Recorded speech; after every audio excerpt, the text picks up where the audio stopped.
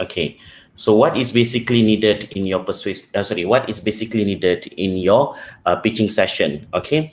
Of course, in your introduction, you need to have attention getter or attention grabber.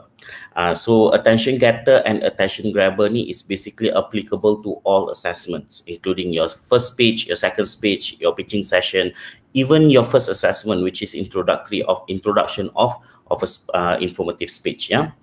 And then, of course, you must clearly, whatever that I have actually taught you for an introduction, where you need to have attention getter, where you need to establish your credibility, where you need to introduce your topic, and so on. So those criteria are needed in an introduction of any speech, including pitching session. Semua tu mesti ada, okay? And it includes as well the introduction of the issue. So what is basically what you are trying to sell, what you're trying to pitch, and that is your product or your service or both, or the idea of a product or a service, okay? And then right after that, in your main points, you are to, of course, support your main points. You must have at least 3 main points. I repeat, yeah, you must have at least 3 main points, and each main point must be supported with relevant examples, must also be supported with strong evidence, must also be supported with strong justifications, okay? So evidence, justification, examples, so that it becomes very clear, okay? And then, of course, in your conclusion, you must be able to reiterate. Reiterate means that you must be able to conclude the whole main points in a very simple way, so that we understand what you're trying to pitch. Pitching is where you're going to convince us. You're going to convince the assessors, yeah, your assessors. You're going to convince them that you are going to do this, and you're going to convince them that you're going to you're going to sell this idea, you're going to sell this product, you're going to sell this service, for example, and you need them to invest in you, or maybe you need them to give you a grant. So that is what pitching session is all about. Yeah. I hope by now you should already have a clear understanding what pitching session is all about. Ya, mesti ada clear understanding. Saya tak nak you dalam keadaan you kata, what is this? I don't quite understand and whatnot lah. All right. Of course, if you are asking me, Mr. E, what about the visual aids? As you can see here, you must also have a visual aid for your pitching session. Okay, you need to have your visual aid for your pitching session. So as I think that is why I have covered all the aspects of speech in the beginning, because whatever that you have learned, the aspects of the speech, you are going to apply that in your informative speech, which you have done hari tu, in your pitching session, which you will be doing it in week 11, and in your persuasive speech, which you will be doing it in week 14. Okay. 14 ke? Kejap saya check balik. Yes, in week 14, ya. You akan buat you punya pitching session tu. So that is why I cover dulu all the aspects of a speech tu. So that when I talk about delivery, when I talk about visual aids, semua faham apa yang saya nak sampaikan kat sini. Okay, so as I mentioned to you just now in the beginning, attention, introduction, the same thing that you apply for your informative speech, you must have it. You must have all the criteria in your pitching session. You must have at least 3 main points, and then you must have a conclusion, of course, and you must equip your pitching session with at least 1 visual aid. If you have more, that would be good. But then again, the more you have visual aids too, walaupun it be good, tapi hopefully it is relevant and it is to justify your points. Kalau sekadar nak macam ada banyak sangat too many what they call it, visual aids pun, kalau they are not effective, no point. Okay, no point. Alright, so this is basically the descriptors for your pitching session lah. I think I have mentioned this. Nanti video ni, the one that I have recorded ni, I will upload it on YouTube and I will share with you, so you can always refer back just in case you have missed this mass lecture. Yeah. Alright, so this is just a sample, you know, how ataupun what is needed to be included in your pitching session. So let us look at this sample given ya. And di sample nanti pun saya akan share dalam kita punya Google Classroom. Not to worry about this ya. Okay, so basically the topic is advertising on coffee cups. So introduction, I believe that I have the most effective form of advertising available on the market today. The advertisements can be exposed to customers for 2,220 seconds on average. Problem, unless you have a multinational company or a global brand, almost every business out there goes by on a limited budget, especially for advertising. With the abundance of advertisements all over the place, it is not easy to make your business stand out. So proposal, now what kind of advertisement has the kind of exposure time? Ladies and gentlemen, we advertise on coffee cups. That's right, we put your brand in their hands, okay? So how does coffee cup advertising work? Firstly, we need an advertiser. They pay us money. We produce paper coffee cups with their advertising or brand on it. Then we give these coffee cups to coffee stands for free. So now why does someone want to advertise on a coffee cup? According to a study, so this is where you support, yeah? According to a study at Washington University in USA, the average person holds their cup for 53 minutes and during blah blah blah until the end. I'm not going to read it out for you. So this is just justification, all right? And then of course this is a conclusion. But as you can see here, the proposal, the solution, as well as the justification is only for 1 point sahaja. And you repeat the same process for your second point and for your third point. Okay, because you need to have at least 3 points. Faham eh? So yang sample yang kita kasih ni is only for 1 point sahaja. And number 2, as you can see here, because this is actually taken from available online, the justification, the solution given here is basically based on a study done in Washington University in USA. But then again, because given that you are here in Malaysia, do you think that by providing this supporting details will help you to convince your investors, will help you to convince your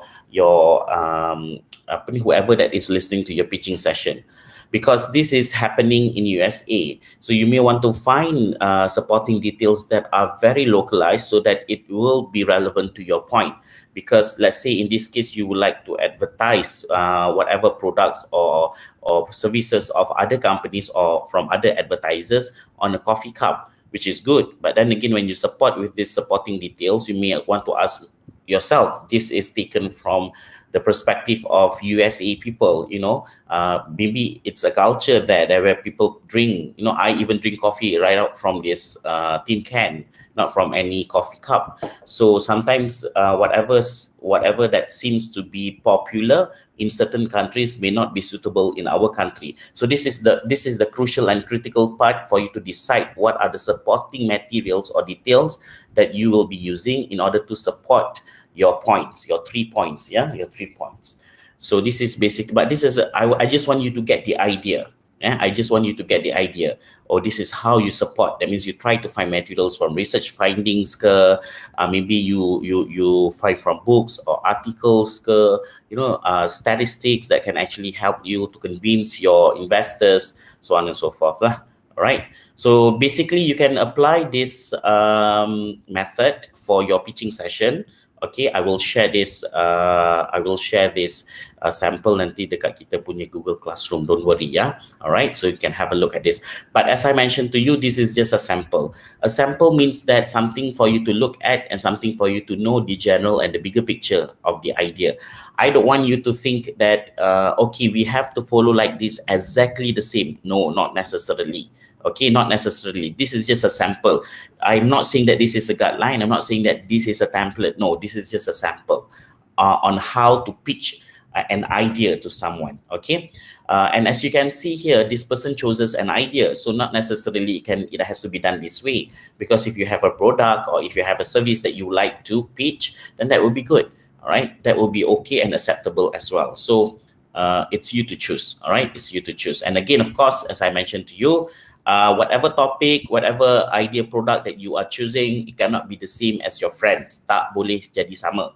Jangan pilih benda yang sama atau lebih kurang sama. Seorang nak buat advertisement on the cup, on the coffee cup. Seorang nak buat advertisement I don't know what else utensils that we can actually use. You know, some other things lah. Lebih kurang sama je konsep dia. If you are actually pitching the same concept, I highly advise you not to. So this is where the role of class rep is very important, where you need to coordinate this with your friends, you know, with your group mates. So in your own WhatsApp group, decide and make sure you can go through, you can help, you can be my helper to go through the topics, just to make sure that people don't choose the same concept, the same topic, the same idea. Boleh. You do not need to revert to me. You boleh. Class rep boleh. Because as people, as your friends update, you know, the topics dekat dalam in the WhatsApp group, you can actually use that. Boleh tengok, go through and ask yourself, sama ke, lebih kurang sama je. And jadi maybe you can also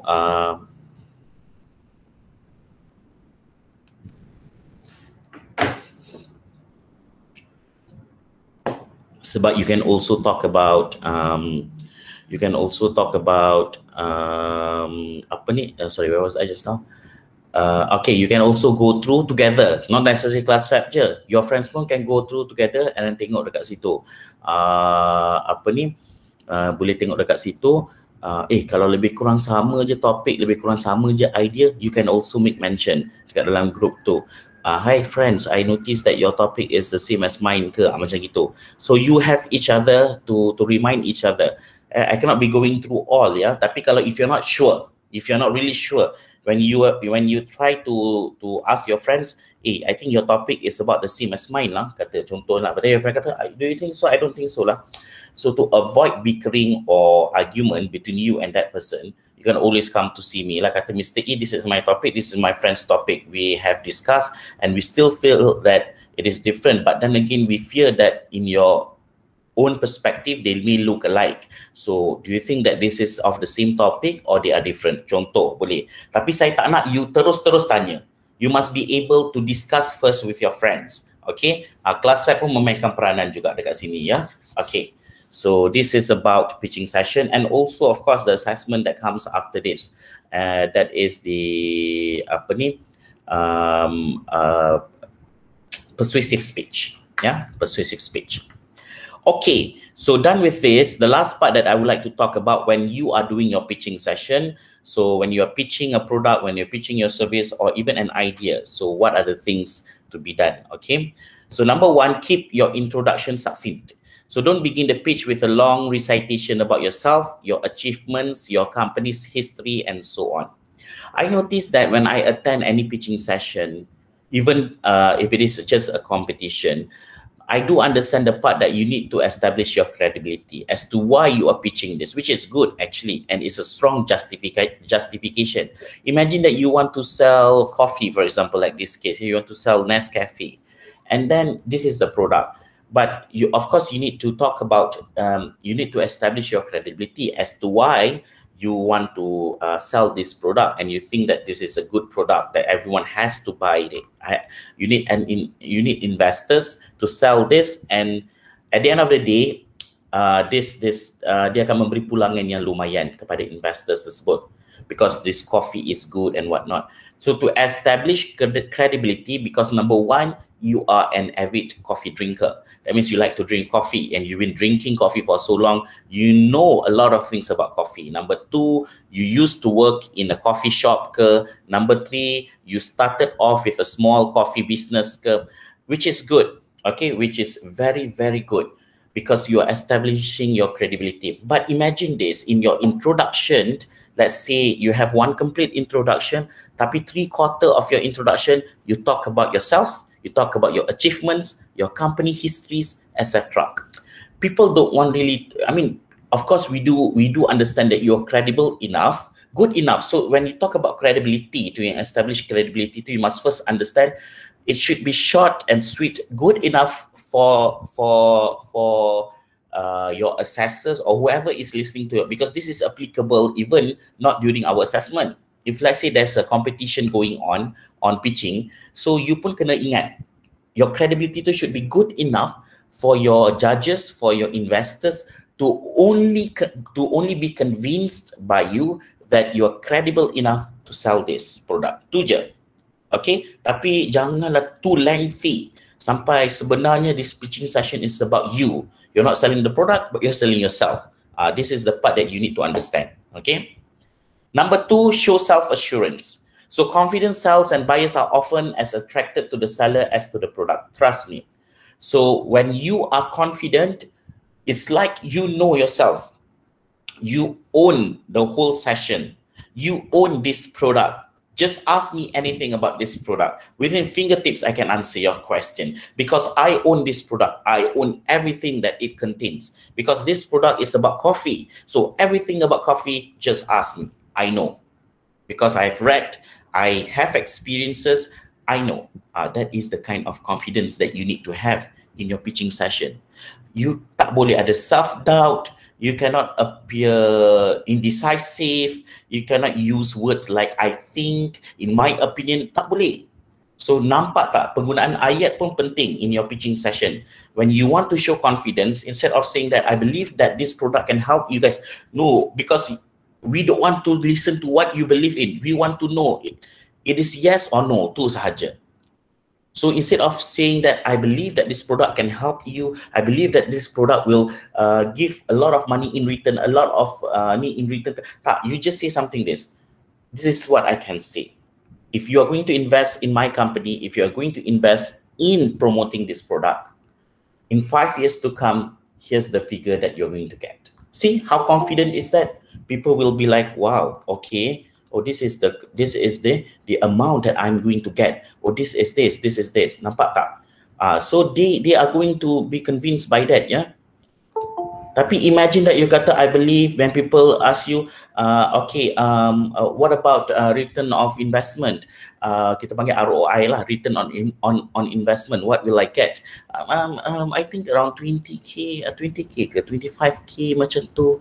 Oh, tak boleh. That is not confident enough. You must be, when you are selling the product, when you're pitching the product, you're also selling your confidence. And trust me, when you are confident, people will surely buy this product. People will surely invest in your product. Okay. So avoid doubt in pitch. Never say that it is my goal or hope for something. Use key phrases like it will. Exhibit belief in your product. So as much as you have trust upon this product, and you feel that this product can bring you in a long run, you must be able to channel that feeling to your future investors or the judges or even your assessors as they listen to your pitching session. So that is number 2. Okay, number 3, sell value, not price. Now, value beats price, so it's essential to hammer home the value of your product. Sellers have a tendency to over-focus on price upfront, but zeroing in on the concrete value that customers get out of a product is much more important. So talk about the value. Don't talk about the price. Of course, you can talk a little bit about the price because we just have to face the fact and reality. I'm going to invest my money. I need to know where this money is going to. Mana duit ni pergi? I nak tahu. Okay, when you talk about this product, what is the cost of producing just 1 tin can of coffee? Berapa duit yang diperlukan untuk hasilkan satu ni sahaja. So how many do you plan to sell? How many do you plan to produce? What is your marketing strategies? What could be other costs? Of course, you can talk about that. On paper, when they agree to invest in your product. Not during your pitching session. During your pitching session, you can just say it in general, but talk more about the value. What they can get when I purchase this coffee for about 3 ringgit something lah contoh, which is quite pricey ya, sebab beli dekat Petronas. 3 ringgit something contohnya. What will I get in return? What kind of coffee am I drinking? So they are the chosen coffee beans contohnya, selected ones from countries. You know, kalau you tengok kan Starbucks, a lot of people when they go to Starbucks, they say that Starbucks, they are not actually selling products, but they are actually selling the environment, the ambience. You know, when you go to Starbucks, you take pictures, you take photos, you upload it on your Instagram, you upload it on your on your social media platform, Facebook, so on and so forth. It's the ambience that you are actually portraying to people. You're trying to tell people, you know, I like to go to Starbucks. Here is where I lepak with my friends, for example. orang pun cakap, oh tu golongan have. Contoh lah, contoh. And if you ask people, contohnya macam people who work from home, they like to go to Starbucks because it's very conducive. Most of them are coffee drinkers, so I can have coffee, I can have a place where I can just crash and do my work, stuff like that, you know.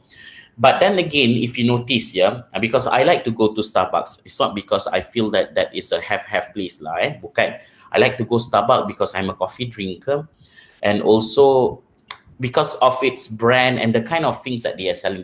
They're not just selling the products, they are also selling the hospitality of their customer service. If you go to Starbucks, the way they greet you, the way they remember you are, that is the most important part about these baristas in Starbucks. Yeah, they can remember you. Surprisingly, when I wear my facial mask tu pun dia boleh ingat. Kata because I like to put my name Mr. E on my Starbucks punya yang tu. Dia terus nampak muka saya, dia kata, "Hi Mr. E, good morning. So what would you like to have for today?" Dia kata, "The usual one." But then again, you know, sometimes I like to ask him jugalah, "Do you know what my usual one ke?" Dia kata, "Sometimes I forget." Because of course they have too many customers, kan? But the confidence that they portray tu, the usual ones, because surely when you are impressed by the way they say it, yeah, the usual one, yeah, you can respond, the usual one, apa ni, caramel macchiato, yeah, give it, can I have grande size, contohnya. You akan repeat balik lah, automatically dia dah tahu, walaupun dia lupa, tapi because you mention it, dia dah tahu, the confidence that they have. Tapi of course, beyond than that, the hospitality, the way they remember you, those are the things that I'm pretty sure where if you work as a barista, you will inform, of course, by your manager ke contohnya lah, kan. Try to pick up small things from your customer. Try to remember them. So that there's the connection between us and them. So a lot of things they are selling. Tapi what I'm trying to point out here is, when you talk about, because what I'm saying here is selling value, kan. So those are the values included in Starbucks. They are not just selling coffee, but they are selling values sebenarnya kat situ. And that is why they keep on having people coming to Starbucks even during MCO. Tak boleh dine in, Starbucks still survive. Imagine that. Imagine that.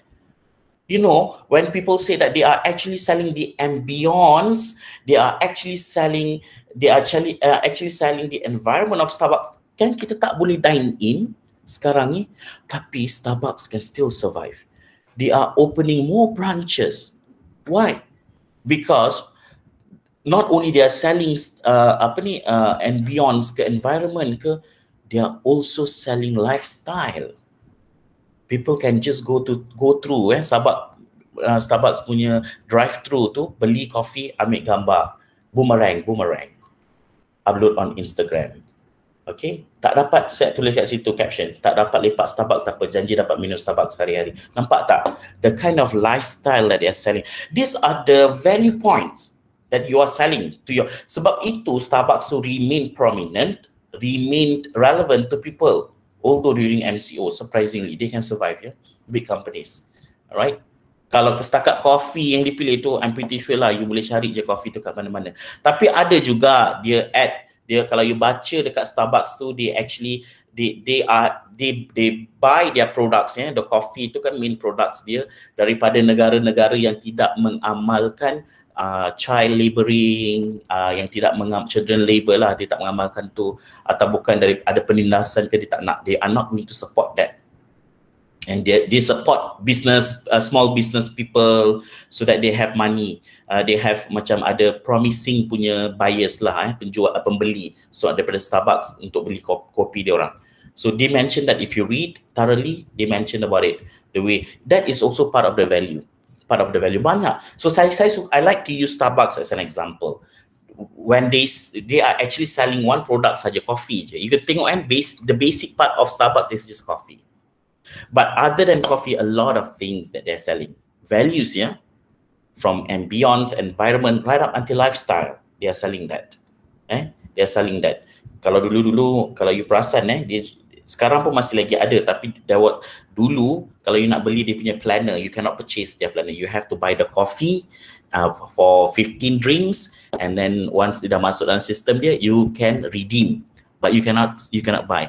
Tapi lepas tu, of course, I think because of the pandemic and whatnot, and they realize that people are actually collecting, so they also sell. So they make it two. Either you buy the drinks and you can redeem, or you just can straight away purchase. But of course, it will be a bit pricey, and yet people are still purchasing it. Saya sampai ke hari ni, I think I have 5 or 6 Starbucks planner. 6 years ago, 6 tahun yang dulu lah. Every year I will buy Starbucks planner. Every single, not buy lah. Those days when you could not buy, you have to buy the drinks. I bought it. I bought the drinks and then I redeemed the planner. But now you can purchase. I straight away purchase. Up until today, I have all planners. I need for the past 6 years.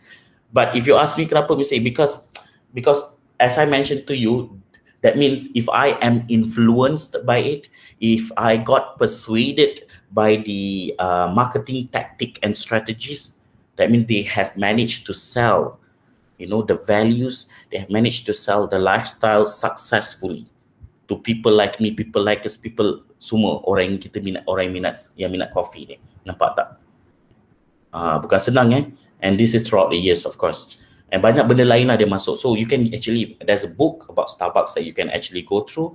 You can actually look at it, and then you can read about them, how they actually survive, jatuh dan bangunnya lah. Okay, walaupun orang duk cakap lah Starbucks is supporting Israel apa, put aside those political and religious sentiment, because yang kita nak the good things out of a company like Starbucks ni, how they can actually survive and continue to flourish even during pandemic. They can even make money even during pandemic. Satu, you tengok Starbucks tak ada masalah pun, MCO fine, shut the door, cannot dine in, okay, tak apa, we can still survive. Okay, all right, so back up your product. Buyers always want to know that you stand behind your product, both from a value and technical sense. The key to business success is not just selling your product to one customer, but to build throngs of loyal customers. Yang saya cerita tadi tu, okay, yang saya cerita tadi, you use Starbucks so can be a concept for you to understand, okay, what I'm trying to say here. All right, and then make sure your solution solves real problems. So go all out to make sure potential customers can see how essential the magnitude of the problem. But this is the thing, when you want to sell this coffee, for example, what seems to be the problem now? Why do you want to sell coffee? We have so many coffee out there. We have Starbucks, we have this. How is yours different than others? Sebab tu ada seorang sahabat saya, bukanlah sahabat, kenalan ya, di UiTM ni, Dr. Alamak, saya lupa nama dia. Dia buat study PhD dia pasal coffee. And then dia jual coffee dia. Coffee dia panggil Una Coffee. And sebenarnya bila dia jual coffee dia tu, it's just the same as others, but how hers is different because dia mungkin dia buat pasal biotech makanan lah kan. So dia punya coffee tu yang terpilih, yang mana kalau you minum, you are actually getting the right portion of semua kelebihan-kelebihan yang ada pada coffee tersebut. So it's pretty pricey lah. It's pretty pricey. Tapi when you drink it, you get the taste of the coffee and you get all the benefits. Because yang kalau coffee Nescafe ni, dia tak cakap pun the nutrients ke, apa nutritions ke apa semua, tak ada. Dia tak cakap. I mean ada tapi dia tak cakap pun, dia cakap just in general. Tapi yang ini memang betul-betul dia buat. So still again, she is selling coffee, but she is trying to make it a difference. How hers is different than others. Okay, so if you are a person who like to drink coffee, but at the same time you want to stay healthy, you want to know what you consume on daily basis, so without any doubt you can just purchase her coffee, because surely her coffee is using, you know, ramuan-ramuan yang terpilih dengan kelebihan-kelebihan kesihatan yang ada, because she did a study, and that is also another point, another value point that she can sell in a product, because that is basically based on a real research that she did on her own, to a point that she obtained a PhD. Nampak tak? So that can also be another good story lah. Okay, so go ahead of potential problems. That means don't be afraid to tell your investors that, of course, what are the future problems or what are the problems that you will foresee. Don't be afraid of this. Yeah, don't be afraid of this. Jangan risau, because I'm not saying that when you are pitching an idea or a product or a service, semuanya perfect. There will be no problems in the future. There will be. there will be some problems in the future. But don't be afraid to inform this to your future ataupun potential investors, to the judges contohnya, even to your assessors, because you know we are being frank, okay, and perhaps they know that these are the risks that they are taking. Okay, so I think that will be all for my explanation about this. Do you have any questions so far?